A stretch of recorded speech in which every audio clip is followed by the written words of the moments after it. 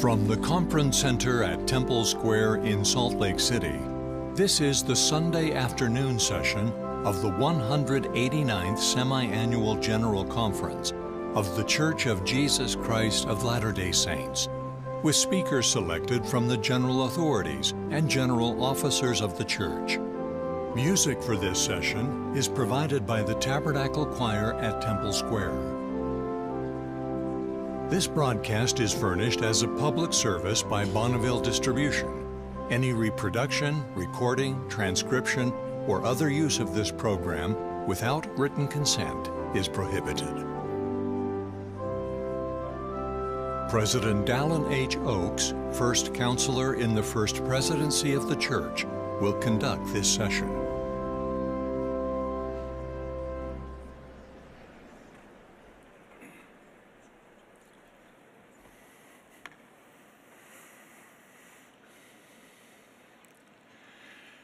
Brothers and sisters, we welcome you to the Sunday afternoon session of the 198th Semi-Annual General Conference of the Church of Jesus Christ of Latter-day Saints.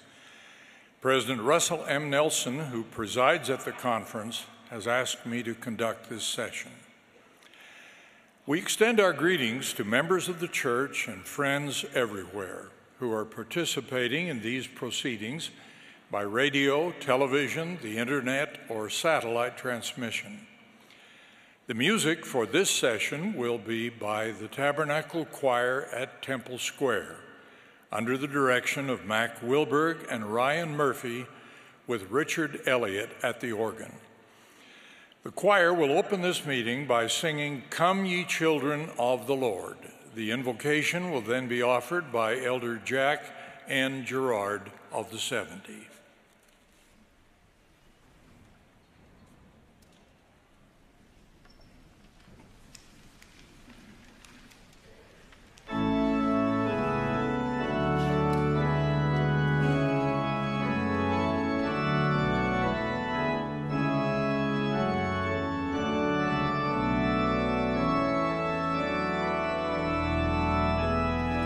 Come, ye children of the Lord.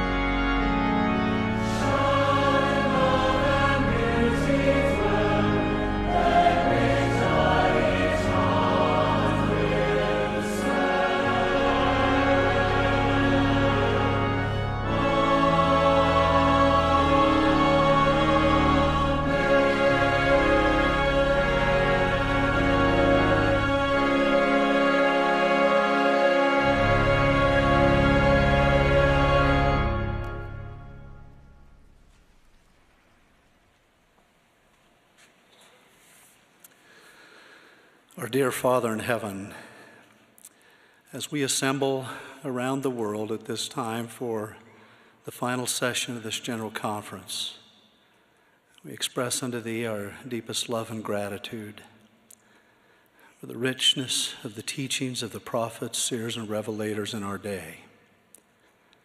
We are grateful, Father, for the witness of the Holy Ghost that enlightens our minds, quickens our understandings, that we may comprehend that which we have been taught, that as we listen and act, that we might draw closer to Thee, we may become more like Thy Son, our elder brother, even Jesus Christ. We thank Thee, Father, for Thy Son, for His atoning sacrifice, for what it means for each of us, has made possible our return to live with Thee once again. We pray now for, throughout this session, and in the coming days, months, and years, that we might sink deep into our hearts and our minds the things which we have felt, the things which we have learned, that we might change, that we might repent, that we might indeed become. We express our love and gratitude and do so in the name of Jesus Christ. Amen.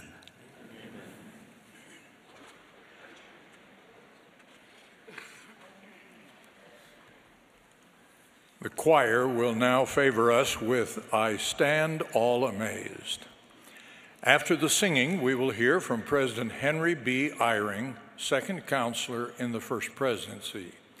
He will be followed by Elder Hans T. Boom of the 70. We will then hear from President M. Russell Ballard, who is the acting president of the Quorum of the 12 Apostles. Elder Peter M. Johnson of the 70 will then address us.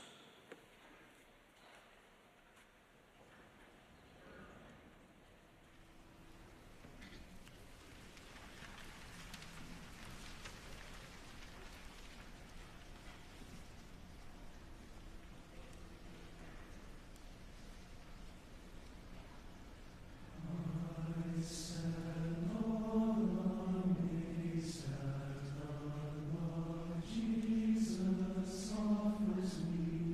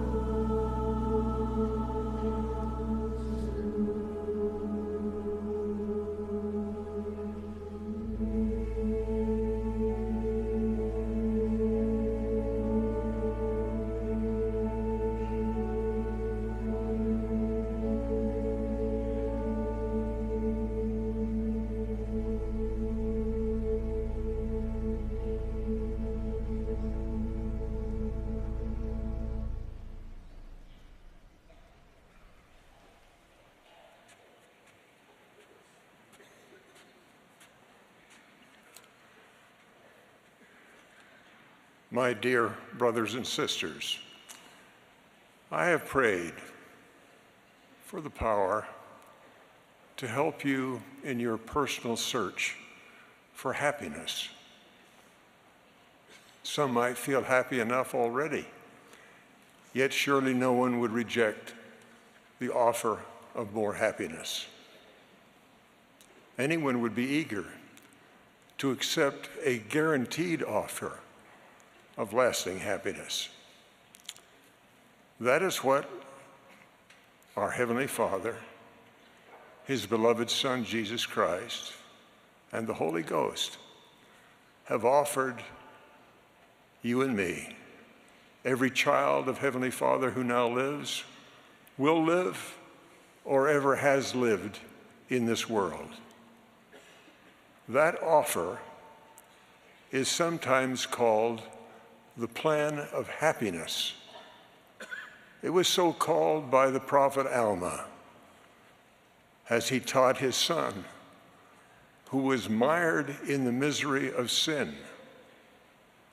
Alma knew that wickedness could never be happiness for his son or for any child of Heavenly Father. He taught his son that increasing in holiness was the only path to happiness. He made it plain that greater holiness is made possible through the atonement of Jesus Christ, cleansing and perfecting us. Only by faith in Jesus Christ, continuing repentance, and keeping covenants are we able to claim the lasting happiness we all yearn to experience and retain.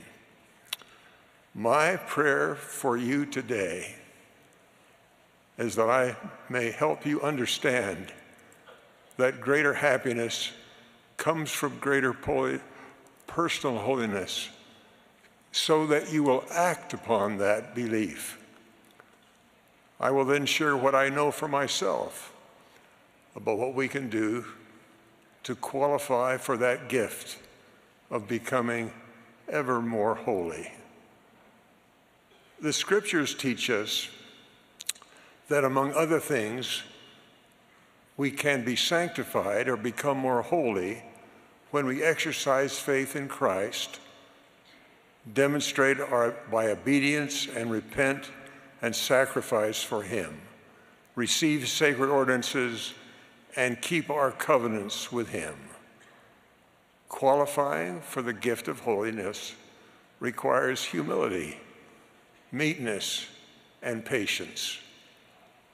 One experience of wanting more holiness came for me in the Salt Lake Temple. I entered the temple for the first time, having been told little of what to expect in a temple. I had seen the words on the building, "Holiness to the Lord," and "the house of the Lord." I felt a great sense of anticipation. Yet I wondered if I was prepared to enter. My mother and father walked ahead of me as we entered the temple. We were asked to show our recommends, certifying our worthiness. My parents knew the man at the recommend desk, so they lingered a moment to speak with him. I went ahead alone into a large space where everything was sparkling white. I looked up at a ceiling so high above me that it seemed an open sky. In that moment, a clear impression came to me that I had been there before. But then, I heard a very soft voice. It was not my own. The softly spoken words in my mind were these: "You have never been here before. You are remembering a moment before you were born. You were in a place, a sacred place like this. You felt the Savior was about to come into the place where you stood. and you felt happiness because you were eager to see him, close quote. That experience in the Salt Lake Temple lasted only a moment. Yet the memory of it still brings peace, joy, and quiet happiness. I learned many lessons that day. One was that the Holy Ghost speaks in a still, small voice. I can hear him when there is spiritual peace in my heart. He brings a feeling of happiness and assurance that I am becoming more holy. And that always brings the happiness I felt in those first moments in a temple of God. You have observed in your own life and in the lives of others the miracle of happiness coming from growing holiness, becoming more like the Savior. In recent weeks, I have been at the bedside of people who could face death with full faith in the Savior and with happy countenances. One was a man surrounded by his family. He and his wife were chatting quietly as my son and I entered the bedroom. I had known them for many years. I had seen the atonement of Jesus Christ work in their lives and in the lives of their family members. They had together chosen to end medical efforts to prolong his life. There was a quiet feeling as he spoke to us. He smiled as he expressed gratitude for the gospel and its purifying effects on him and the family he loved. He spoke of his happy years of service in the temple. At this man's request, my son anointed his head with consecrated oil. I sealed the anointing. As I did, I had a clear impression to tell him that he would soon see his Savior face to face. I promised him that he would feel happiness, love, and the Savior's approval. He smiled warmly as we left. His last words to me were, "Tell Kathy I love her."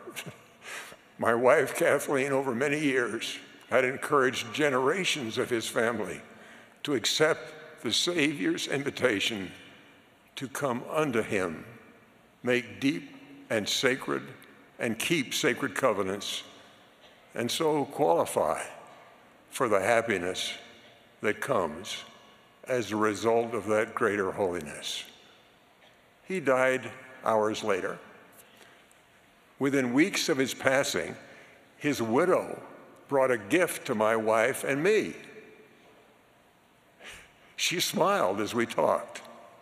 She said pleasantly, "I expected that I would feel sad and lonely. I feel so happy. Do you think that's all right?"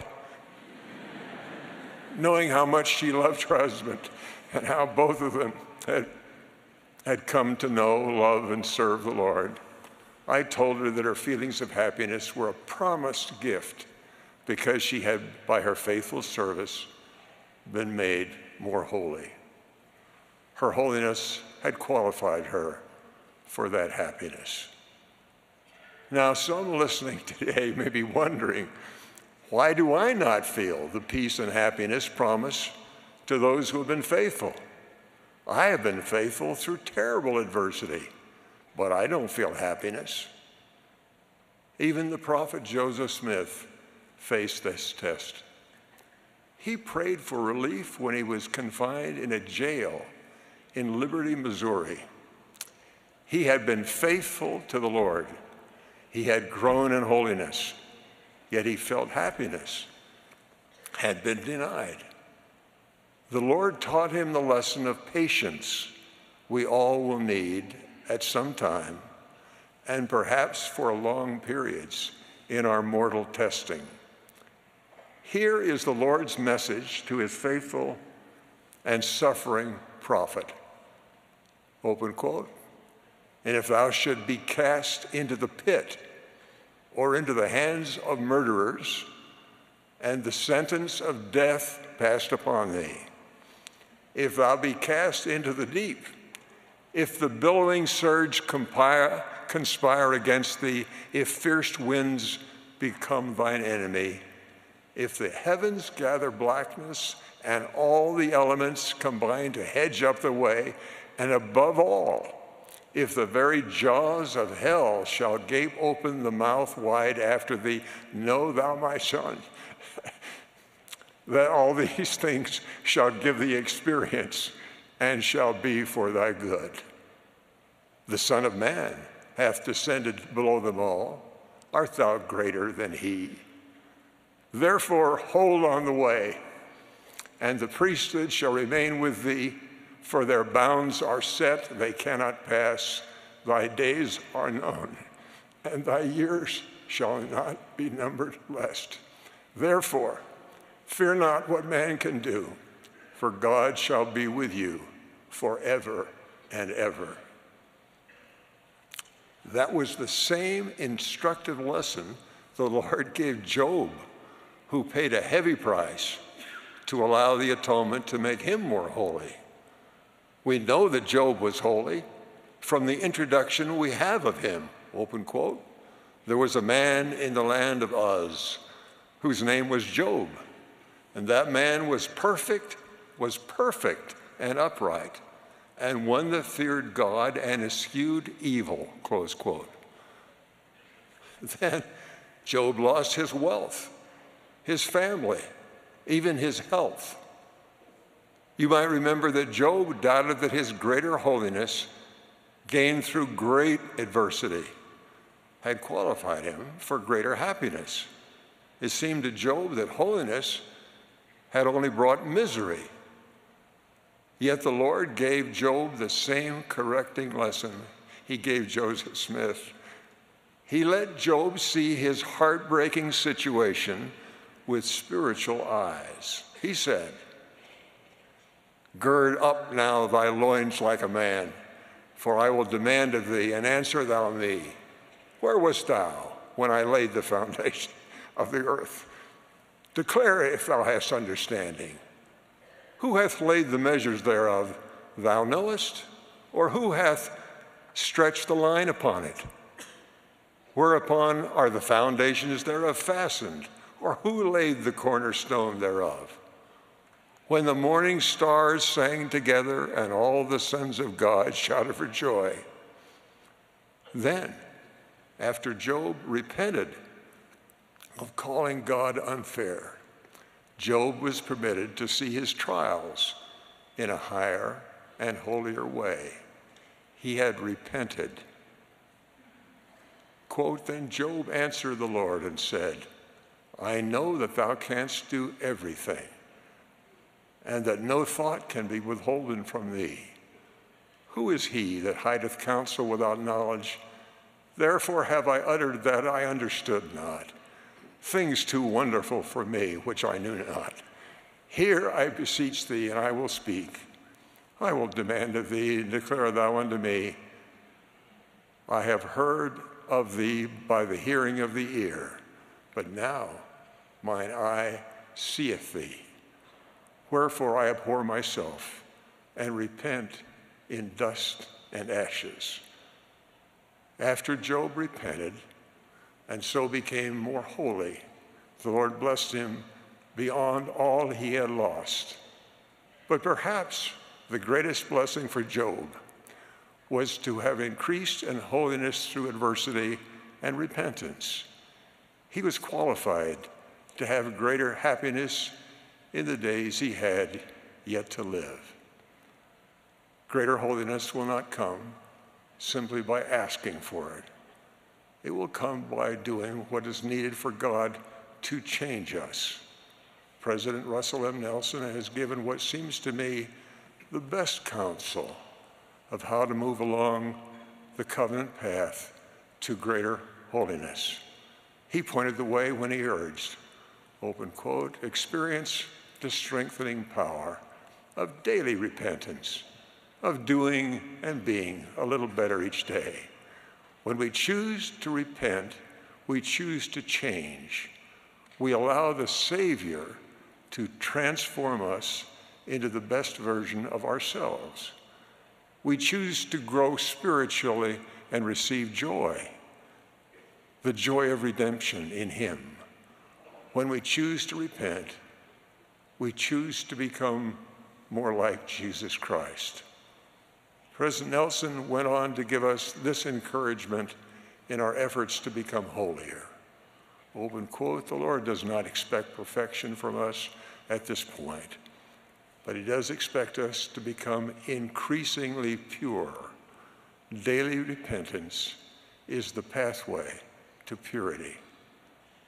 President Dallin H. Oaks, in an earlier conference address, also helped me see more clearly how we grow in holiness and how we can know we are moving toward it. He said, open quote, "How do we achieve spirituality? How do we attain that degree of holiness where we can have the constant companionship of the Holy Ghost? How do we come to view and evaluate things of this world with the perspective of eternity?" Close quote. President Oaks' answer begins with greater faith in Jesus Christ as our loving Savior. That leads us to seek forgiveness every day and to remember Him every day by keeping His commandments. That greater faith in Jesus Christ comes as we feast daily on His Word. The hymn, "More Holiness Give Me," suggests a way to pray for help in becoming more holy. The author of that music wisely suggests that the holiness we seek is a gift from a loving God, granted over time after all we can do. You remember the last verse. "More purity give me, more strength to overcome, more freedom from earth stains, more longing for home. More fit for the kingdom, more used will I be. More blessed and holy, more Savior like Thee." Whatever our personal circumstances, wherever we may be on the covenant path home, may our prayers for greater holiness be answered. I know that as our petition is granted, our happiness will increase. It may come slowly, but it will come. I have that assurance from a loving Heavenly Father and His beloved Son, Jesus Christ. I testify that Joseph Smith was a prophet of God, that President Russell M. Nelson is our living prophet today. God the Father lives and loves us and wants us to come home to Him in families. Our loving Savior invites us to follow Him on our journey there. They have prepared the way. In the sacred name of Jesus Christ, amen.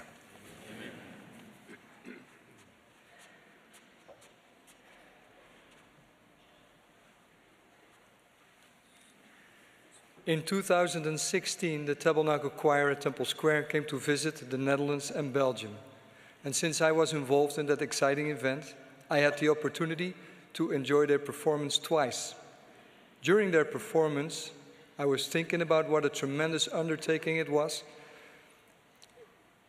to move a choir of that size. My mind was drawn to the big gong, which was difficult and probably costly to ship over, in comparison with the violin, the trumpet, or other instruments you could easily carry under your arm. But looking at the actual involvement of this gong, it was only hit a few times, whereas the other smaller instruments were involved for most of the concert. I reflected that without the sound of the gong, the performance would not be the same. And so the effort had to be made to move this big gong all the way across the ocean. Sometimes we might feel that we are, like that gong, only good enough to play a minor part in the performance. But let me tell you that your sound is making all the difference. We need all instruments. Some of us learn easily, and do very well in school, while others have artistic talents. Some design and build things or nurse, protect or teach others.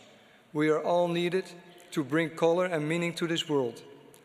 To those who feel they do not have anything to contribute or believe that they are of no importance or consequence to anybody, to others that might feel that they are on top of the world, and anybody in between, I'd like to address this message. Wherever you are on the path of life, some of you might feel so overburdened that you do not even consider yourself on that path. I want to invite you to step out of the darkness into the light. The gospel light will provide warmth and healing and will help you understand who you really are and what your purpose in life is. Some of us have been wandering on forbidden paths, trying to find happiness there. We are invited by a loving Heavenly Father to walk the path of discipleship and to return to Him. He loves us with a perfect love. What is the way? The way is to help each other understand who we are by ministering to each other. To me, ministering is exercising divine love. In that way, we create an environment where both the giver and the receiver obtain a desire to repent. In other words, we change direction and come closer to and become more like our Savior Jesus Christ. For instance, there is no need to constantly tell our spouse or children how they can improve. They know that already. It is in creating this environment of love that they will be empowered to make the necessary changes in their lives and become better people.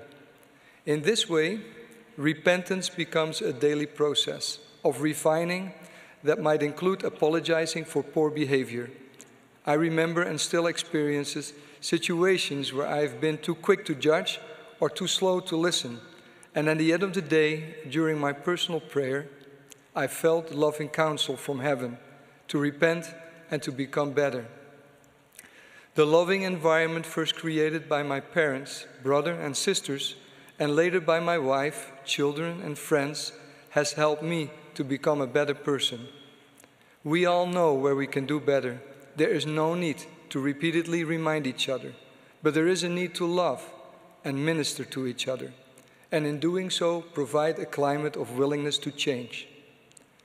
In this same environment, we are learning who we really are and what our role will be in this last chapter of the world's history prior to the second coming of the Savior. If you are wondering about your part, I would like to invite you to find a place where you can be alone and ask Heavenly Father to make known to you which part to play.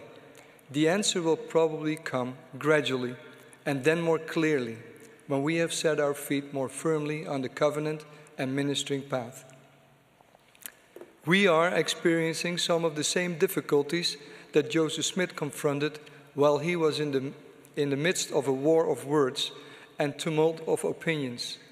As we read in his own account, he often said to himself, "What is to be done?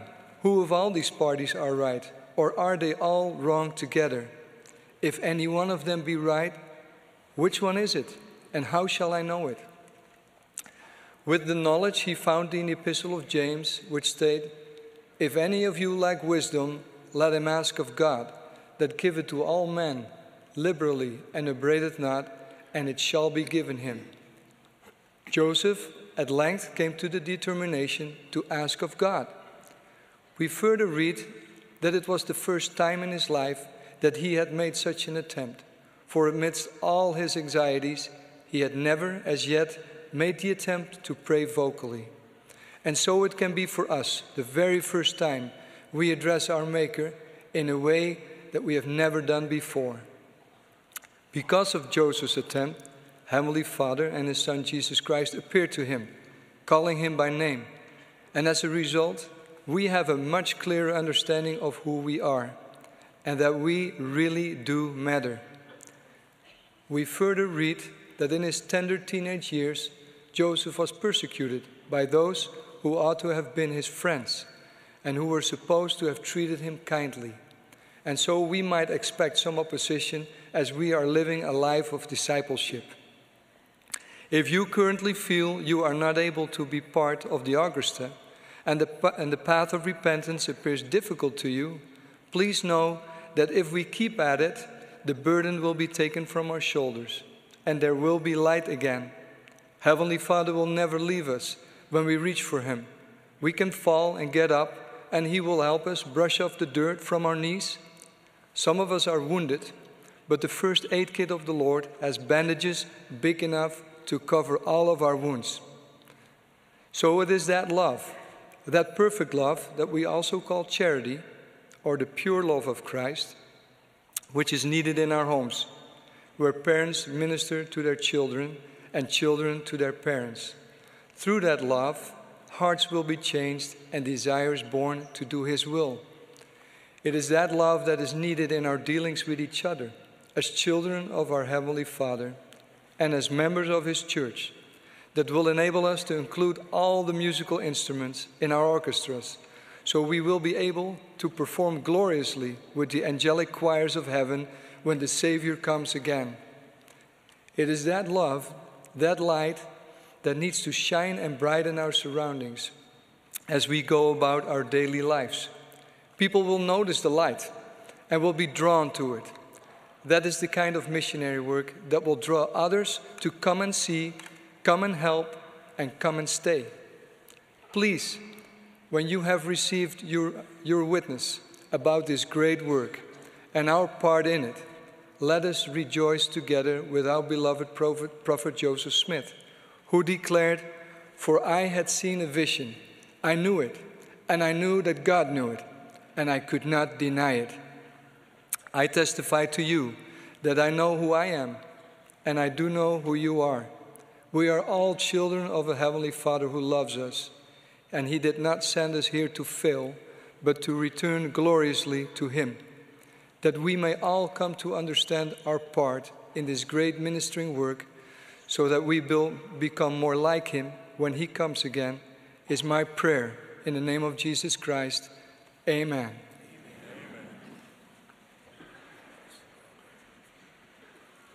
My dear brothers and sisters, as October General Conference approached last year, I prepared my conference talk to highlight the 100th anniversary of the vision of the spirit world given to President Joseph F. Smith on October 3, 1918. A few days after I had submitted my talk for translation, my beloved eternal companion, Barbara, completed her mortal probation and passed into the world of the Spirit. As the days have turned into weeks and then months and now a year since Barbara's passing, I find myself more fully appreciative of the scripture, "Thou shalt live together in love, insomuch that thou shalt weep for the loss of them that die." Barbara and I were blessed to live together for 67 years, but I've learned in a very real way what it means to weep for the loss of those we love. Oh, how I love and miss her. I suppose most of us fail to fully appreciate what others do for us until they're gone. I knew Barbara was always busy, but I did not fully understand the constant family, church, and community demands upon her time. There were daily consecrated efforts repeated thousands of times through the years that kept our family functioning.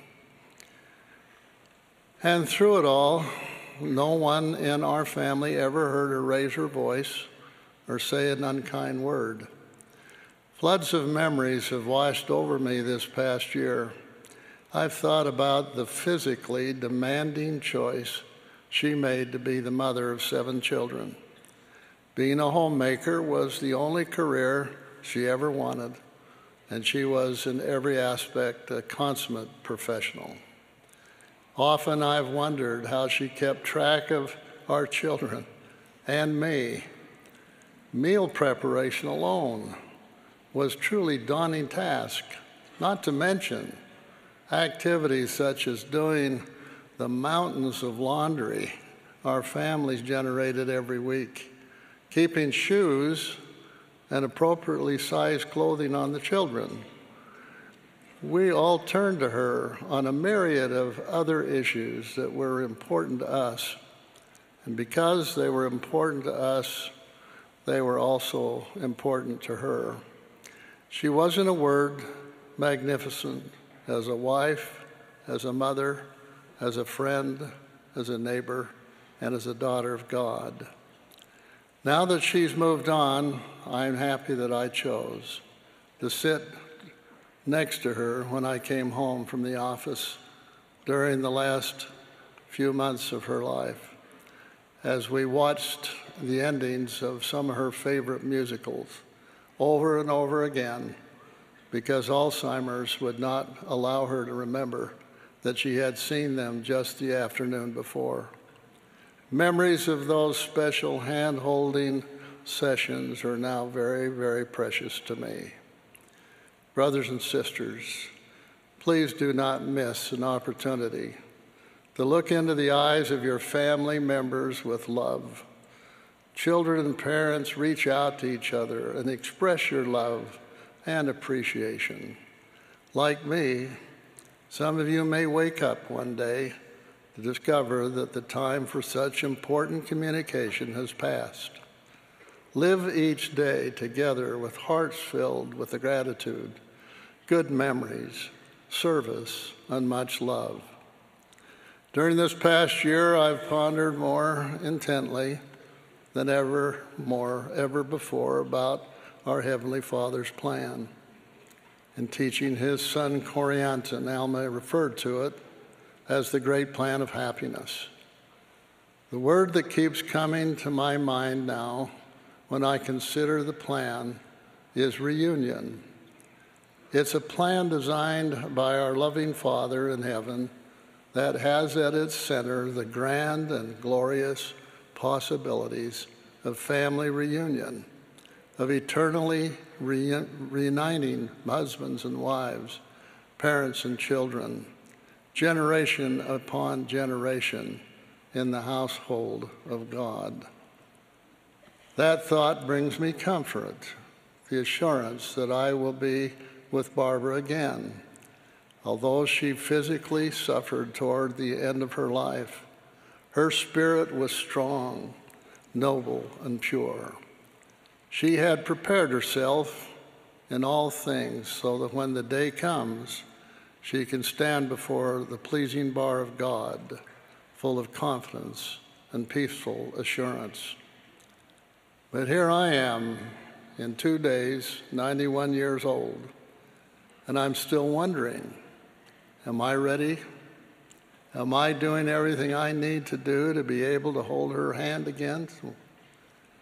The most simple, basic certainty of life is this: we're all going to die. Whether we die old or young, easy or hard, wealthy or indigent, beloved or lonely, nobody escapes death.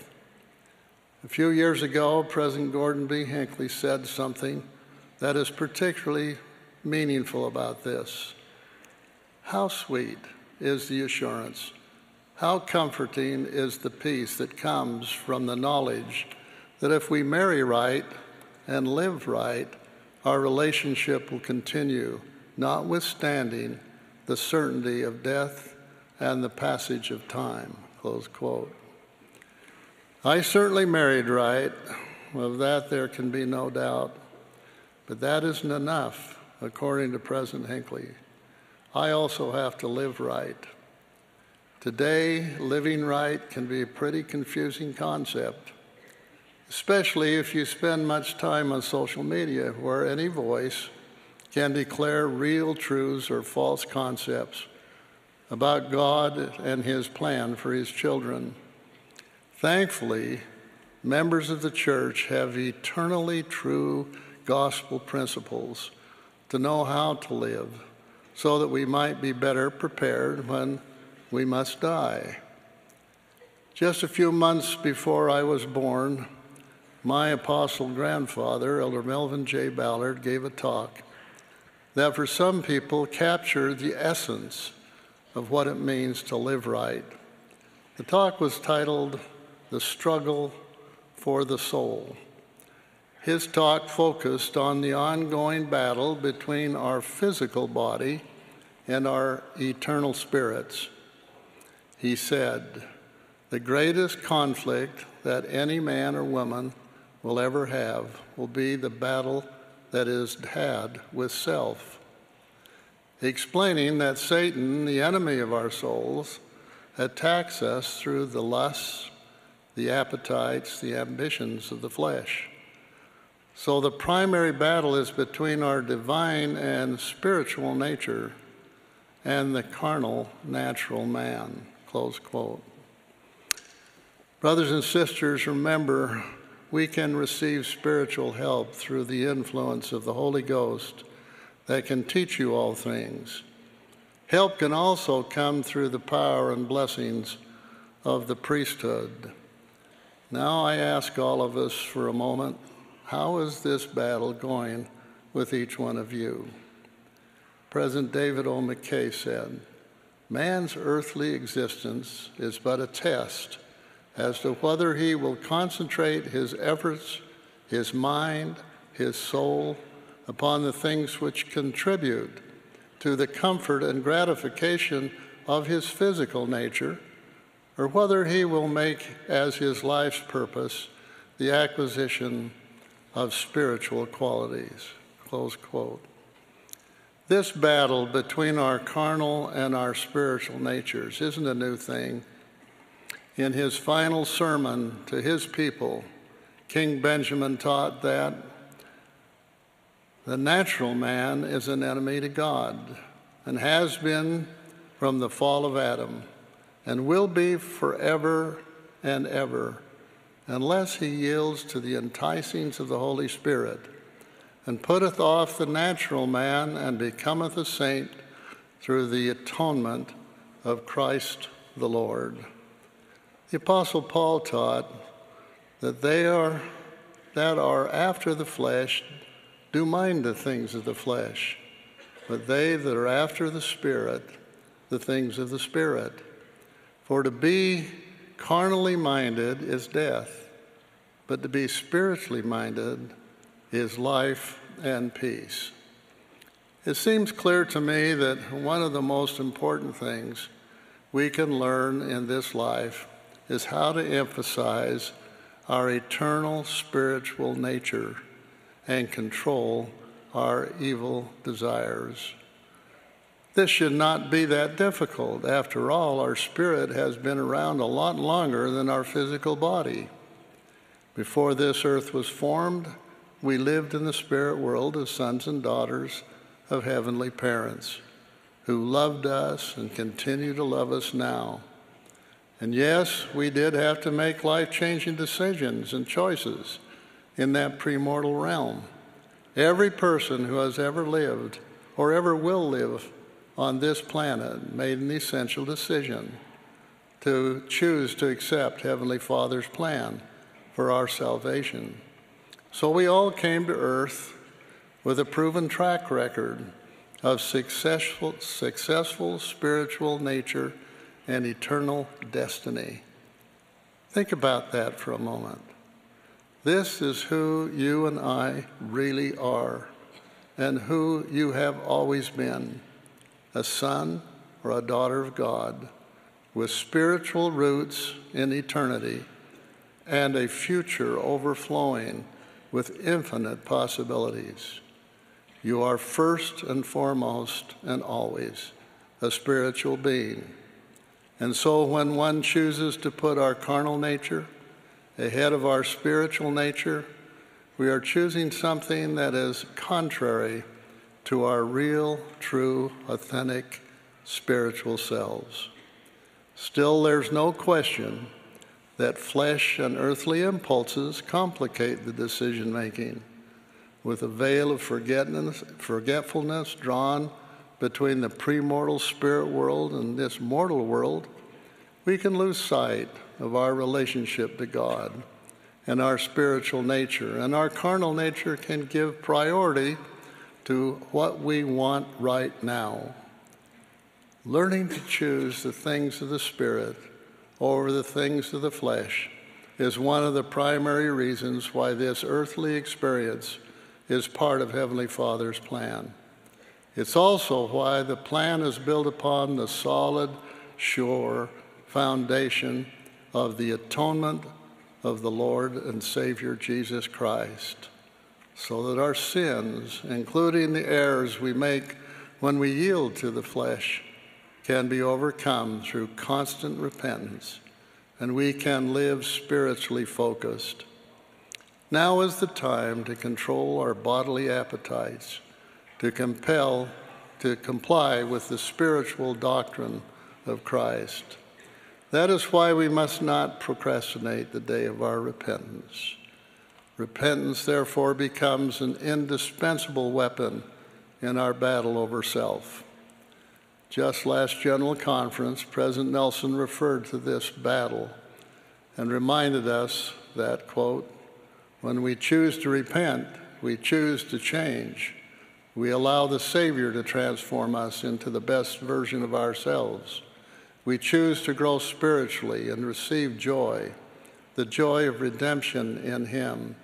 When we choose to repent, we choose to become more like Jesus Christ, close quote. You know, every night as I review my day in prayer with my Father in heaven, I ask to be forgiven if I did anything wrong and promise to try to be better tomorrow. I believe this regular daily repentance helps my spirit remind my body who's in charge of me. Another resource is the weekly opportunity we all have to refresh ourselves spiritually by partaking of the sacrament in remembrance of the atonement and the perfect love that our Lord and Savior Jesus Christ has for us.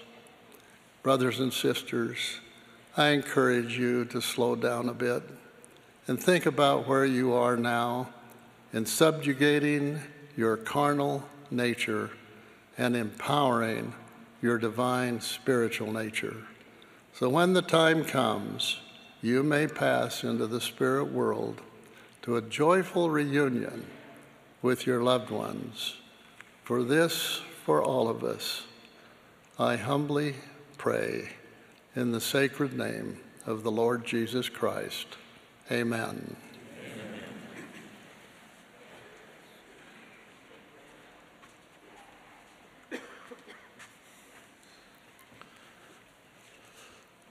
Brothers and sisters, thank you. Thank you for all you do to become and to help others become true followers of Jesus Christ and enjoy the blessings of the Holy Temple. Thank you for your goodness. You are wonderful. You are beautiful. It is my prayer that we will recognize the confirming influence of the Holy Ghost as we come to fully understand that we are children of God. The family, a proclamation to the world, states, all human beings, male and female, are created in the image of God. Each is a beloved spirit son or daughter of heavenly parents, and as such, each has a divine nature and destiny. We are choice spirits who is reserved to come forth in the fullness of times, to take part in laying the foundations of the great latter-day work. President Russell M. Nelson declared, you were taught in the spirit world to prepare you for anything and everything you would encounter during this latter part of these latter days. That teaching endures within you. You are elect sons and daughters of God. You have the power to overcome the adversary. The adversary, however, is aware of who you are. He knows of your divine heritage and seeks to limit your earthly and heavenly potential by using the 3 Ds: deception, distraction, discouragement. The adversary used the tool of deception in the days of Moses.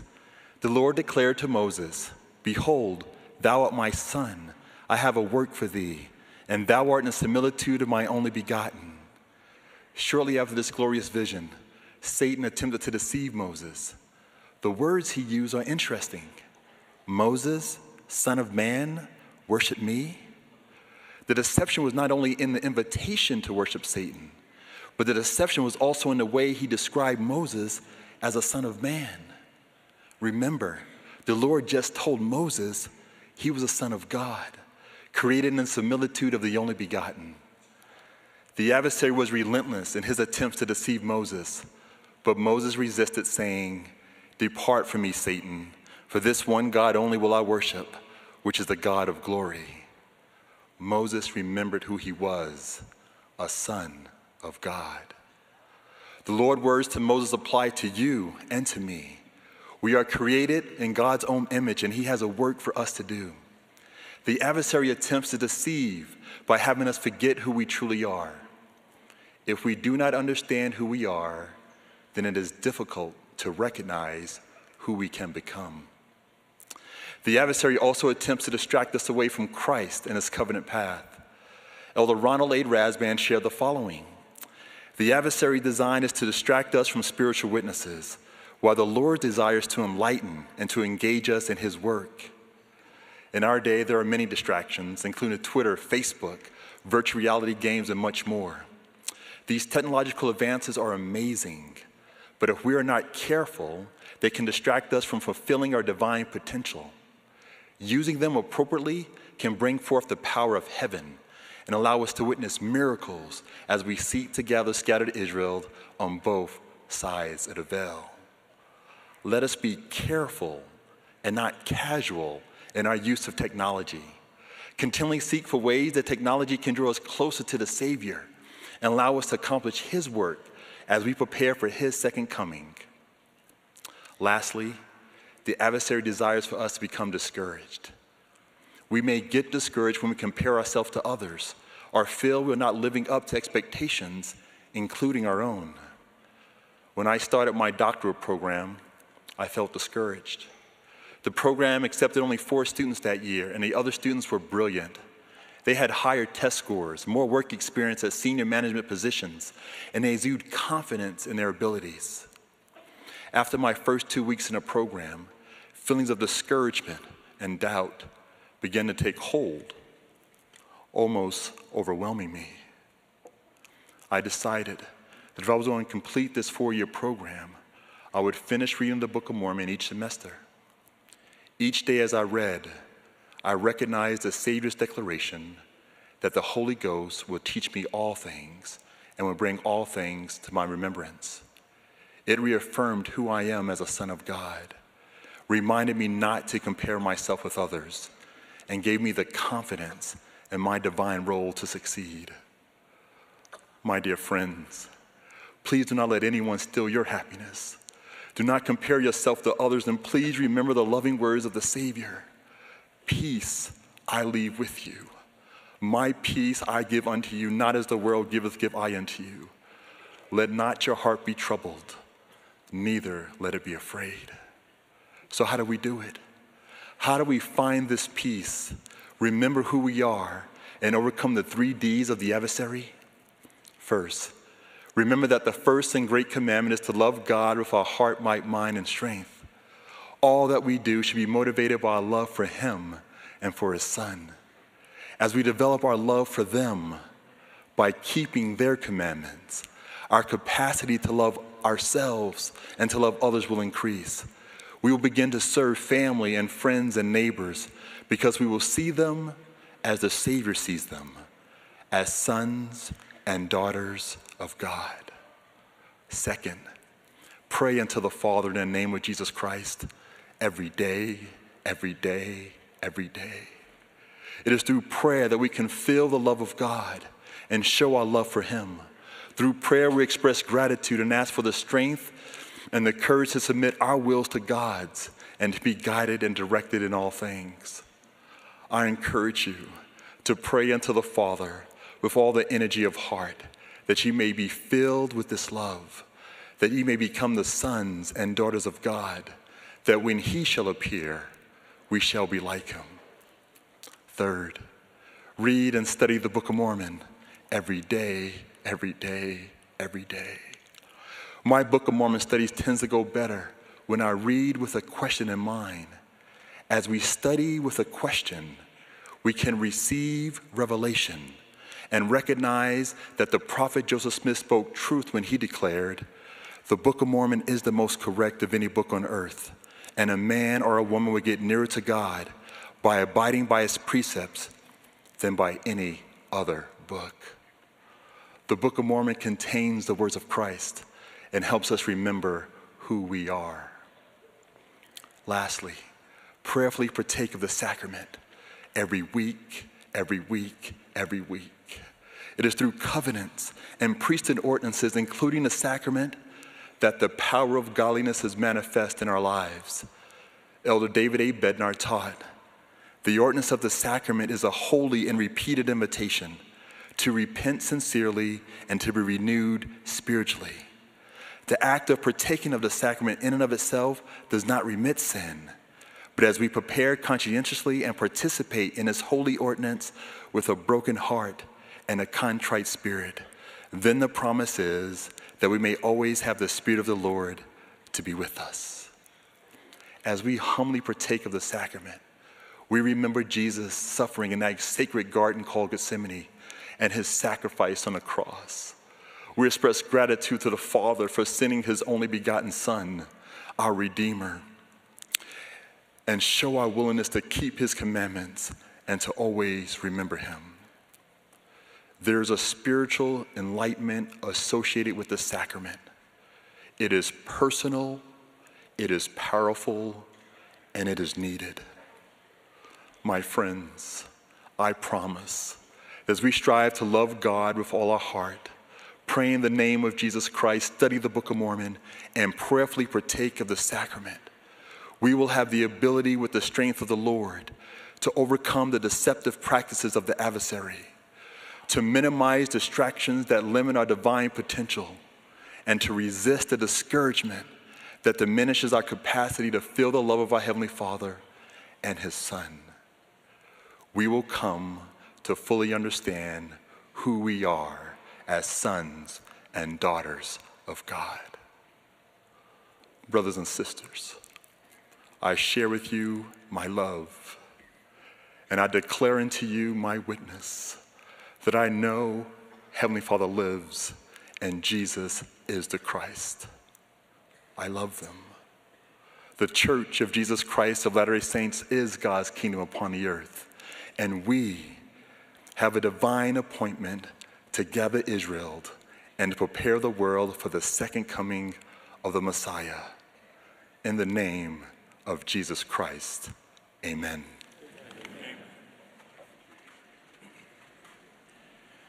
The congregation will now join the choir in singing "Let Us All Press On." After the singing, we will hear from Elders Ulysses Soares and Neil L. Anderson of the Quorum of the 12 Apostles.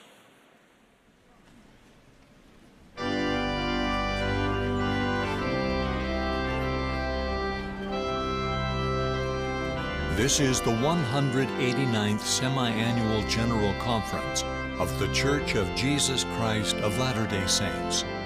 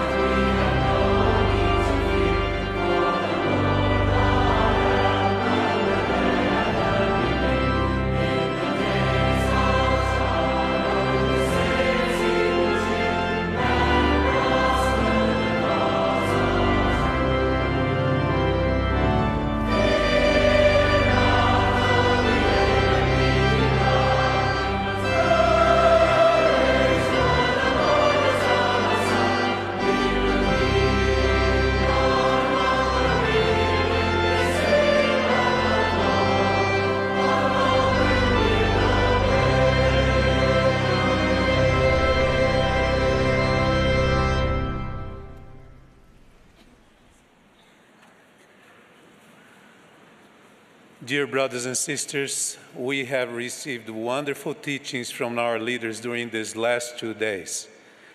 I testify to you that if we strive to apply these inspired and timely teachings in our lives, the Lord, through His grace, will help each of us carry our cross and make our burdens light. While in the vicinity of Caesarea Philippi, the Savior revealed to His disciples what He would suffer at the hands of the elders, chief priests, and scribes in Jerusalem. He specifically taught them about His death and glorious resurrection. At that point in time, His disciples did not completely understand His divine mission on earth.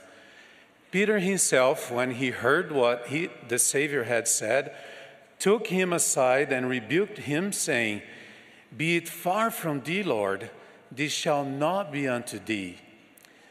To help His disciples to understand that devotion to His work includes submission and suffering, the Savior emphatically declared, "If any man will come after me, let him deny himself and take up his cross and follow me. For whosoever will save his life shall lose it, and whosoever will lose his life for my sake shall find it. For what is a man profited if he shall gain the whole world and lose his own soul? Or what shall a man give in exchange for his soul?" Through this declaration, the Savior emphasized that all those who are willing to follow Him need to deny themselves and control their desires, appetites, and passions, sacrificing everything, even life itself if necessary, being entirely submissive to the will of the Father, just as He did. This is, in fact, the price to be paid for the salvation of a soul. Jesus purposely and metaphorically used the symbol of a cross to help His disciples better understand what sacrifice and devotion to the Lord's cause would truly mean. The image of a cross was well known among His disciples and the inhabitants of the Roman Empire because Romans forced victims of crucifixion to publicly carry their own cross or crossbeam to the place where their execution would occur. It was only after the Savior's resurrection that the disciples' minds were opened to understand all that had been written about Him and what would be required of them from that time on. In the same fashion, all of us, brothers and sisters, need to open our minds and our hearts in order to more fully understand the relevance of taking upon ourselves our crosses and following Him. We learn through the Scriptures that those who wish to take their cross upon themselves love Jesus Christ in such a way that they deny themselves of all ungodliness and of every worldly lust and keep His commandments.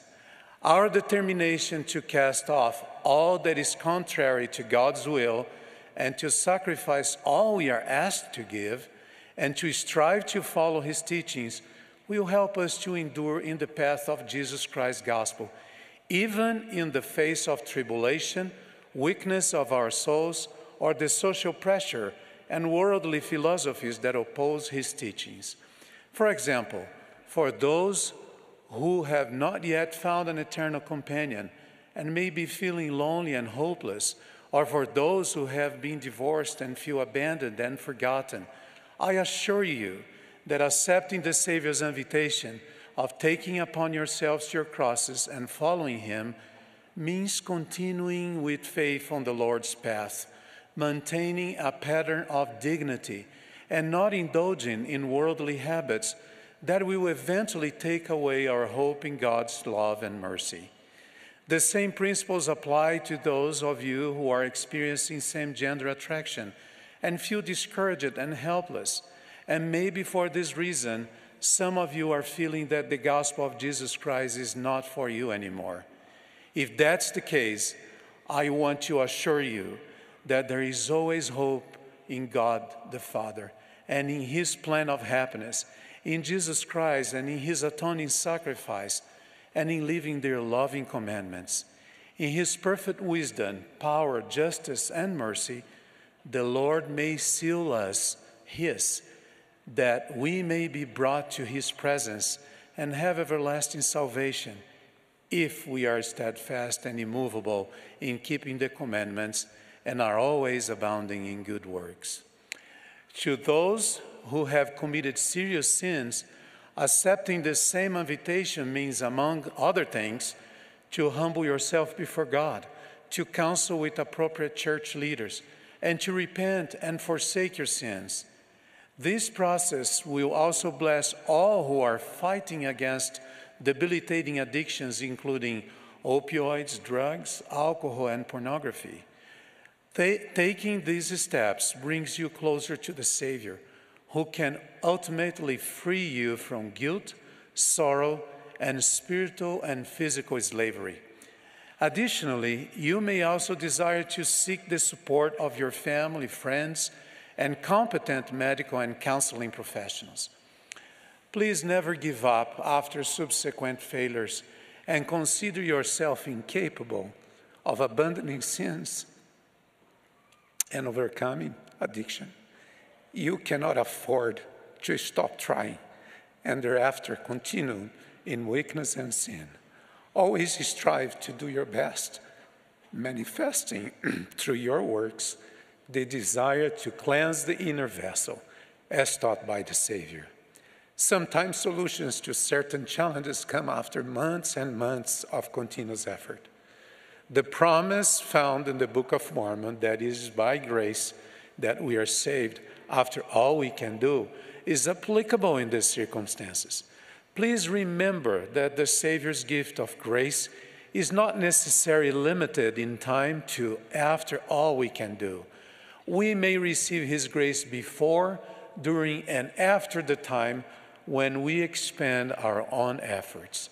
I testify that as we continually strive to overcome our challenges, God will bless us with the gifts of faith to be healed and of the working of miracles. He will do for us what we are not capable of doing for ourselves. Additionally, for those who feel bitter, angry, offended, or chained to sorrows for something you feel is undeserved, to take up one's cross and follow the Savior means to strive to lay aside these feelings and turn to the Lord so he can free us from this state of mind and help us to find peace. Unfortunately, if we hold on these negative feelings and emotions, we may find ourselves living without the influence of the Lord's Spirit in our lives. We cannot repent for other people, but we can forgive them by refusing to be held hostage by those who have harmed us.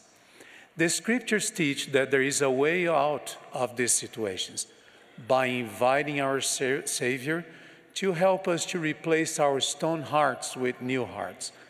For this to happen, we need to come before the Lord with our weaknesses and implore his help and forgiveness, especially during the sacred moment when we partake of the sacrament each Sunday.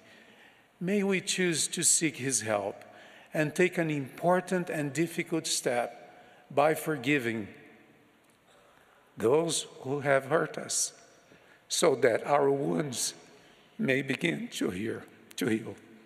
I promise you that in your doing so, your nights will be full of relief that comes from a mind at peace with the Lord. While in the Liberty Jail in 1839, the prophet Joseph Smith wrote an epistle to church members containing prophecies that are so very applicable in all these circumstances and situations.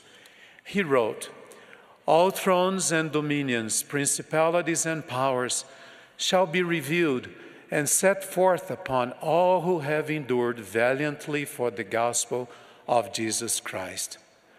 Therefore, my dear brothers and sisters, those who have taken upon themselves the name of the Savior, trusting in his promises and persevering to the end, will be saved and may dwell with God in a state of never-ending happiness." We all face adverse circumstances in our lives that make us feel sad, helpless, hopeless, and sometimes even weakened. Some of these feelings may lead us to question the Lord. Why am I experiencing these situations? Or why are my expectations not met? After all, I am doing everything in my power to carry my cross and follow the Savior. My dear friends, we must remember that taking our cross upon ourselves includes being humble and trusting in God and in His infinite wisdom. We must acknowledge that He is aware of each of us and of our needs. It is also necessary to accept the fact that the Lord's timing is different than ours. Sometimes we seek for a blessing and set a time limit for the Lord to fulfill it. We cannot condition our faithfulness to Him by imposing upon Him a deadline for the answers to our desires. When we do this, we resemble the skeptical Nephites from ancient times who mocked their brethren by saying that the time was past for the fulfillment of the words spoken by Samuel the Lamanite, creating confusion among those who believed. We need to trust the Lord enough to be still and know that He is God, that He knows all things, and that He is aware of each of us. I recently had the opportunity to minister to a widowed sister named Franca Calamasi, who is suffering from a debilitating illness.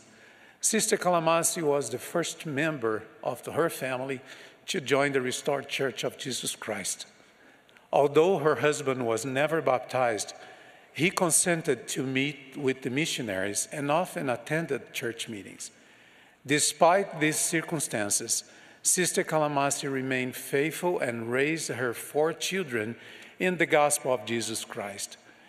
A year following her husband's passing, Sister Calamasi took her children to the temple, and they participated in sacred ordinances and were sealed together as a family. The promises associated with these ordinances brought her much hope, joy, and happiness that helped her carry on in life. When the first symptoms of the disease began to appear, her bishop gave her a blessing. At that time, she told her bishop that she was ready to accept the Lord's will, expressing her faith to be healed, as well as her faith to endure her illness to the end. During my visit, while holding Sister Calamasi's hand and looking into her eyes, I saw an angelic glow emanating from her countenance, reflecting her confidence in God's plan and her perfect brightness of hope in the Father's love and plan for her. I felt her firm determination to endure in her faith until the end by taking up her cross, despite the challenges she was facing. This sister's life is a testimony of Christ, a statement of her faith and devotion to Him. Brothers and sisters, I want to testify to you that taking upon us our cross and following the Savior requires us to follow His example, to strive to become like Him, patiently facing the circumstances of life, denying and despising the appetites of the natural man, and waiting on the Lord. The psalmist wrote, "Wait on the Lord, be of good courage, and He shall strengthen thine heart. Wait, I say, on the Lord. He is our help and our shield." I testify to you that following our Master's footsteps and waiting on Him, who is the ultimate healer of our lives, will provide rest to our souls and make our burdens easy and light.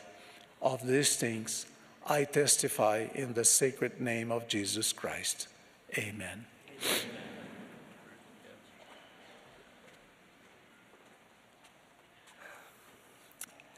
I know what you're thinking. Just one more speaker, and we'll hear from President Nelson. Hoping to keep you alert for a few minutes as we await our beloved prophet, I've selected a very appealing topic. My subject is fruit. with the color, texture, and sweetness of berries, bananas, watermelons, and mangoes, or of more exotic fruit like kiwano or pomegranate, fruit has long been a treasured delicacy. During his earthly ministry, the Savior compared good fruit to things of eternal worth. He said, "Ye shall know them by their fruits. Every good tree bringeth forth good fruit." He encouraged us to gather fruit unto life eternal. In a vivid dream that we all know well in the Book of Mormon, the prophet Lehi finds himself in a dark and dreary wilderness. There is filthy water, a mist of darkness, strange roads and forbidden paths, as well as a rod of iron along a straight and narrow path leading to a beautiful tree with fruit that makes one happy. Recounting the dream, Lehi says, "I did partake of the fruit. It was most sweet, above all that I had ever tasted, and it filled my soul with exceedingly great joy. This fruit was more desirable than any other fruit." What does this tree with its most precious fruit symbolize? It represents the love of God and proclaims our Heavenly Father's marvelous plan of redemption. For God so loved the world that he gave his only begotten Son, that whosoever believeth in him should not perish, but have everlasting life. This precious fruit symbolizes the wondrous blessings of the Savior's incomparable atonement. Not only will we live again following our mortality, but through our faith in Jesus Christ, our repentance, and keeping the commandments, we can be forgiven of our sins and one day stand clean and pure before our Father and his Son. Partaking of the fruit of the tree also symbolizes that we embrace the ordinances and covenants of the restored gospel, being baptized, receiving the gift of the Holy Ghost, and entering the house of the Lord to be endowed with power from on high. Through the grace of Jesus Christ and by honoring our covenants, we receive the immeasurable promise of living with our righteous family throughout eternity. No wonder the angel described the fruit as the most joyous to the soul. It truly is. As we have all learned, even after savoring the precious fruit of the restored gospel, staying true and faithful to the Lord Jesus Christ is still not easily done. As has been said many times in this conference, we continue to face distractions and deceptions, confusion and commotion, enticements and temptations that attempt to pull our hearts away from the Savior and the joys and beauties we have experienced in following him. Because of this adversity, Lehi's dream also includes a warning. On the other side of the river is a spacious building with people of all ages pointing their fingers, mocking and scoffing at the righteous followers of Jesus Christ. The people in the building are ridiculing and laughing at those keeping the commandments, hoping to discredit and deride their faith in Jesus Christ and in his gospel. And because of the verbal attacks of doubt and disdain launched at the believers, some of those who have tasted of the fruit begin to feel ashamed of the gospel they once embraced. The false allures of the world seduce them. They turn away from the tree and from the fruit, and in the Lord's words, fall away into forbidden paths and are lost.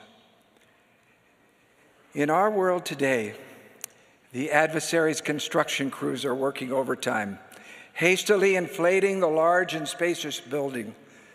The expansion has spread across the river, hoping to envelop our homes, while the pointers and the scoffers wail day and night on their internet megaphones. President Nelson explained, "The adversary is quadrupling his efforts to disrupt testimonies and impede the work of the Lord." Let us remember Lehi's words, "We heeded them not." Although we need not fear, we are to be on guard. At times, little things can upend our spiritual balance. Please, don't allow your questions, the insults of others, faithless friends, or unfortunate mistakes and disappointments to turn you away from the sweet, pure, and soul-satisfying blessings that come from the precious fruit of the tree. Keep your eyes and your heart centered on the Savior Jesus Christ and the eternal joy that comes only through him. In June, my wife Kathy and I attended the funeral of Jason Hall. At the time of his passing, he was 48 years old and serving as an Elders Quorum president. Here are Jason's words about an event that changed his life. At age 15, I was in a diving accident. I broke my neck and was paralyzed from the chest down. I lost complete control of my legs and partial control of my arms. I could no longer walk, stand, or feed myself. I could barely breathe or speak. Dear Father in heaven, I begged, if I could only have my hands, I know I could make it. Please, Father, please, keep my legs, Father. I just pray for the use of my hands. Jason never received the use of his hands. Can you hear the voices from the spacious building? Jason Hall, God does not hear your prayers. If God is a loving God, how could he leave you like this? Why have faith in Christ? Jason Hall heard their voices, but he did not heed them. Instead, he feasted upon the fruit of the tree. His faith in Jesus Christ became immovable. He graduated from the university and married Colette Coleman in the temple, describing her as the love of his life. After 16 years of marriage, another miracle, their precious son Coleman was born. How did they grow their faith? Colette explained. We trusted in God's plan, and it gave us hope. We knew that Jason would, in a future day, be whole. We knew that God provided us a Savior whose atoning sacrifice enables us to keep looking forward when we want to give up. Speaking at Jason's funeral, 10-year-old Coleman said his dad taught him, Heavenly Father has a plan for us. Earth life would be awesome, and we could live in families, but we would have to go through hard things, and we would make mistakes. Coleman continued, Heavenly Father sent his son, Jesus, to earth. His job was to be perfect, to heal people, to love them, and then to suffer for all of our pain, sorrows, and sins. Then he died for us. Then Coleman added, because he did this, Jesus knows how I feel right now. He continued, 3 days after Jesus died, he came alive again with his body perfect. This is important to me because I know that my dad's body will be perfect and we will be together as a family. Coleman concluded, every night since I was a baby, my dad said to me, Dad loves you, Heavenly Father loves you, and you're a good boy. President Russell M. Nelson described why the Hall family feels joy and hope. He said, the joy we feel has little to do with the circumstances of our lives and everything to do with the focus of our lives. When the focus of our lives is on God's plan of salvation and Jesus Christ and his gospel, we can feel joy regardless of what is happening or not happening in our lives. Joy comes from and because of him. He is the source of all joy. If we look to the world, we will never know joy. Joy is the gift that comes from intentionally trying to live a righteous life as taught by Jesus Christ. If you have been without the fruit of the tree for some time, please know that the Savior's arms are always outstretched to you. He lovingly beckons, repent, and come unto me. His fruit is plentiful and always in season. It cannot be purchased with money, and no one who honestly desires it is denied. If you desire to return to the tree and taste the fruit once again, begin by praying to your Heavenly Father. Believe in Jesus Christ and the power of his atoning sacrifice. I promise you that as you look to the Savior in every thought, the fruit of the tree will be yours once again, delicious to your taste, joyous to your soul, the greatest of all the gifts of God. 3 weeks ago today, I saw the joy of the Savior's fruit on full display as Kathy and I attended the Lisbon, Portugal temple dedication. The truths of the restored gospel opened to Portugal in 1975 as religious freedom became available. Many noble saints who first tasted the fruit when there were no congregations, no chapels, and no temple closer than 1,000 miles rejoiced with us that the precious fruit of the tree is now in a house of the Lord in Lisbon, Portugal. How I honor and revere these Latter-day Saints who have kept their hearts riveted on the Savior. The Savior said, "He that abideth in me, and I in him, the same bringeth forth much fruit. For without me ye can do nothing."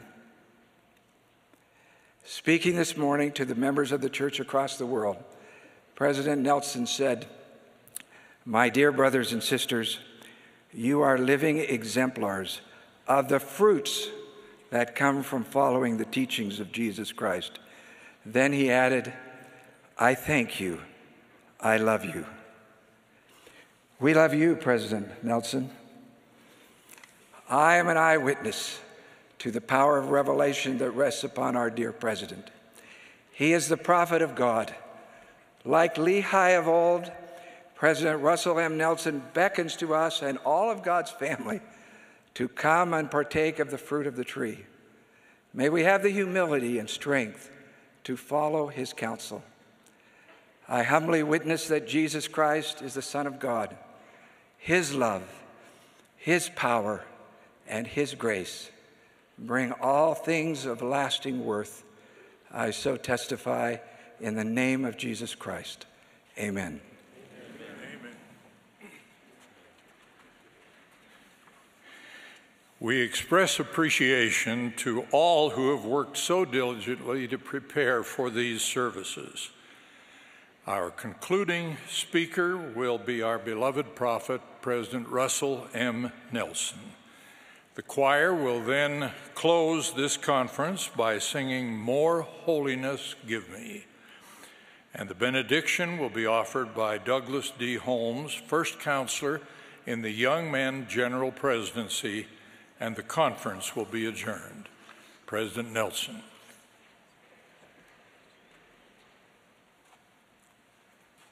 My beloved brothers and sisters, as we come to the end of this historic conference, we thank the Lord for inspiring the messages and the music that have edified us. We have truly enjoyed a spiritual feast. We know the restored gospel of Jesus Christ will bring hope and joy to people who will hear and heed his doctrine. We also know that each home can become a true sanctuary of faith, where peace, love, and the Spirit of the Lord may dwell. Of course, the crowning jewel of the restoration is the Holy Temple.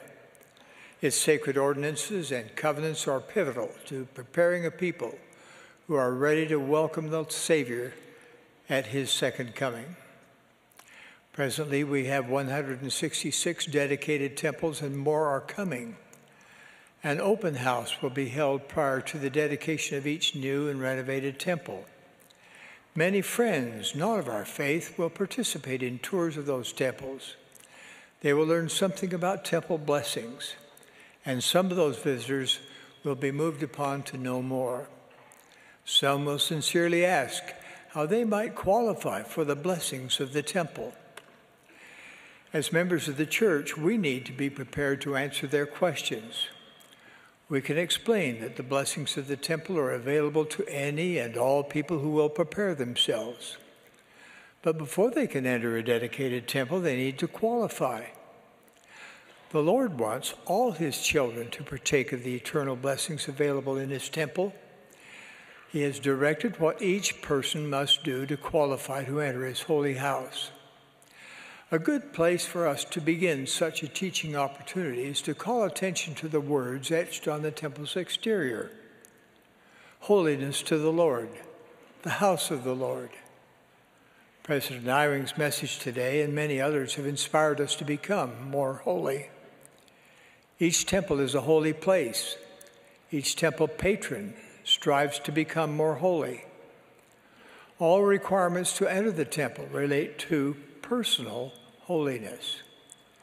To assess that readiness, each person who wants to enjoy the blessings of the temple will have 2 interviews.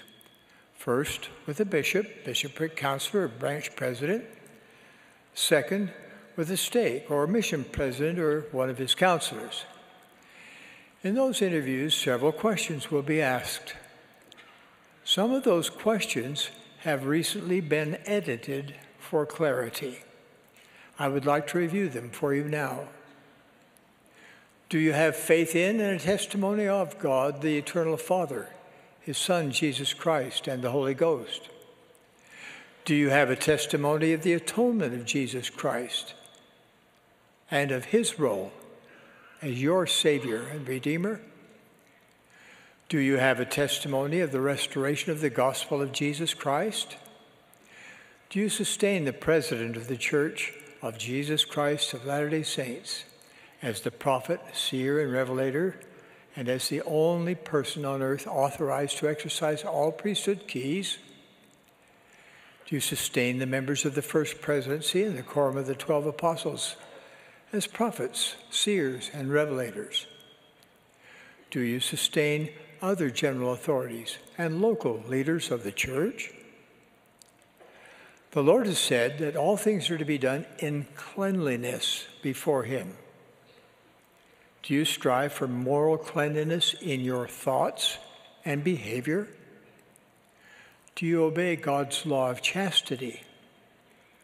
Do you follow the teachings of the Church of Jesus Christ in your private and public behavior with members of your family and others? Do you support or promote any teachings, practices, or doctrine contrary to those of the Church of Jesus Christ of Latter-day Saints? Do you strive to keep the Sabbath day holy, both at home and at church? Attend your meetings, prepare for, and worthily partake of the sacrament, and live your life in harmony with the laws and commandments of the gospel? Do you strive to be honest in all that you do? Are you a full tithe payer? Do you understand and obey the word of wisdom? Do you have any financial or other obligations to a former spouse or to children? If yes, are you current in meeting those obligations? Do you keep the covenants that you made in the temple, including wearing the temple garment as instructed in the endowment? Are there serious sins in your life that need to be resolved with priesthood authorities as part of your repentance?